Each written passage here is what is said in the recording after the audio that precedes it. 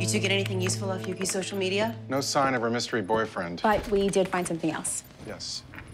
Yuki's feeds are mostly filled with friends from her unit. But look at Abby's post from last year around the time of the murder. They're almost identical.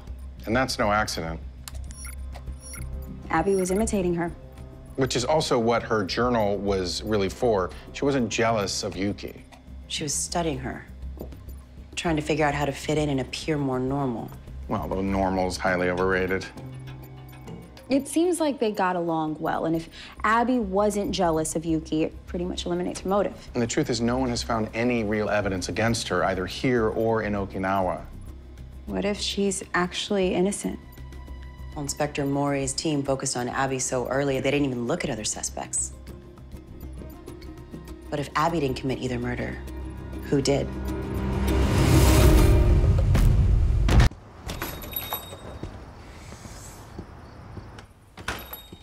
From the dent in that bottle, I'm guessing you got my message. You believe Abby Nelson is innocent? Still just a theory, but yeah, we think it's pretty likely. Whiskey, rocks, thanks.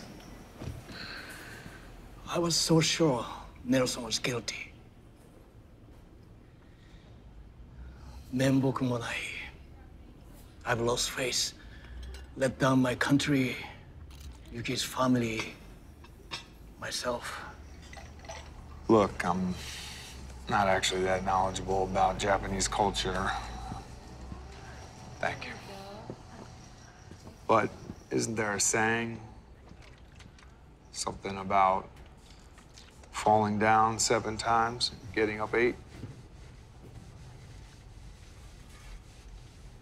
Come work with us.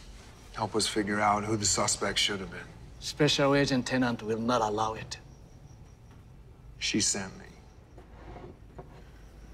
We gotta start at the beginning, and you know your case better than anyone. お疲れ様.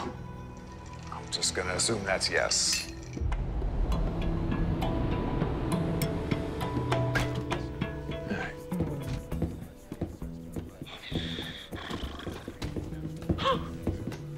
Look who's rolling in.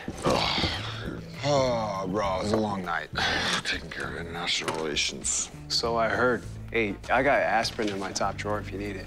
No, I'm good, but Inspector Mori might need some. That dude can put away his shochu, man. No, I think he's fine.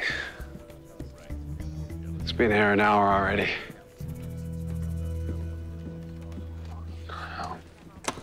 I'm still not convinced Abby Nelson is not the killer. But we're being open-minded, right? Yes. Good morning. Morning. Yuki and Shogo are in the same unit. Not that many other friends. All of these men were in Okinawa last year and are here now. Makes them the most likely suspects.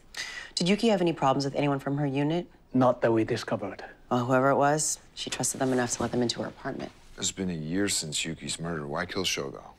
Maybe Abby was telling the truth about what he said, that he believed she was innocent. And Shogo was getting too close to identifying the real killer. Well, if it's one of these guys, we don't have that much time to figure it out. Ironclad wraps up tomorrow. The whole unit will be in a plane home right after the farewell party. Let's go over all their statements again. Chase just got the autopsy photos from Okinawa. She's got questions for you, Inspector. Okay. I'll take them. Thanks. Trying not to look quite so chipper.